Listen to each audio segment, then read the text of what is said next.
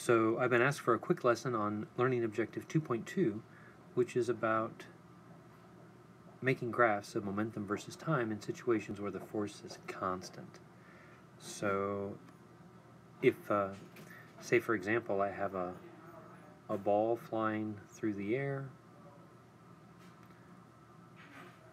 under the constant weight of gravity, and we look at the x and y components of momentum, you know dp dt as a vector is going to be equal to the weight.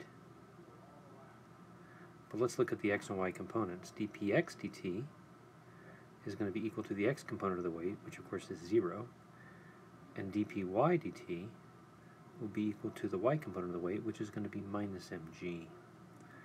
Now, if I go ahead and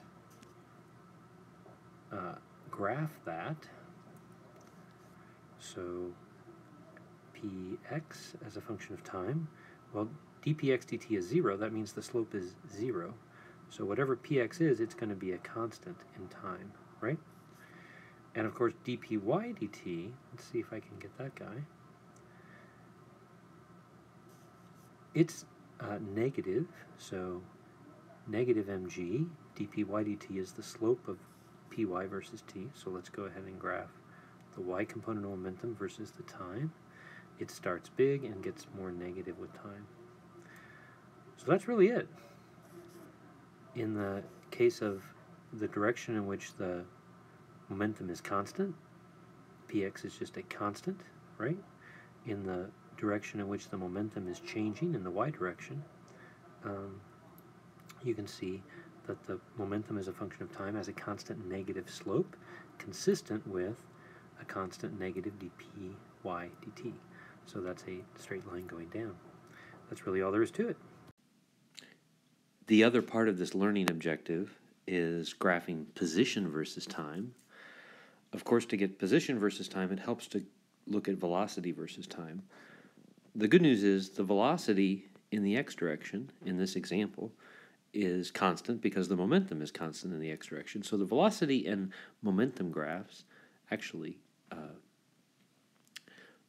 are very similar to each other, since the momentum and the velocity are just related by multiplying or dividing by the mass.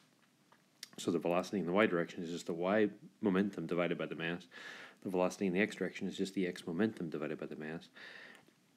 Now the displacement is the area under the velocity versus time graph.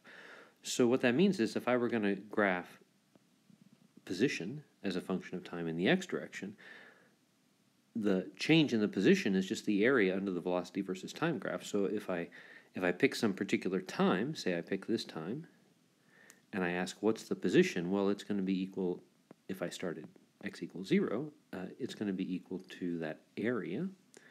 So it'll be some position like that. If I go a little bit later in time, of course, the area is going to be bigger, and so the position is going to go up. The area under the velocity versus time graph is going to just be proportional to the time. So that thing is just going to go up at a constant rate. The slope of the position versus time graph is going to be equal to the velocity. So the slope of this guy, right here, slope, is going to be equal to the value of the x component of velocity. Okay, what about in the y direction? Well, in the y direction, it's a little more complicated because you can see the slope of the velocity versus time graph is negative, and the area is going to be the area under a constant slope straight line like that is going to be some kind of quadratic. If you integrate a linear function, you get a quadratic function.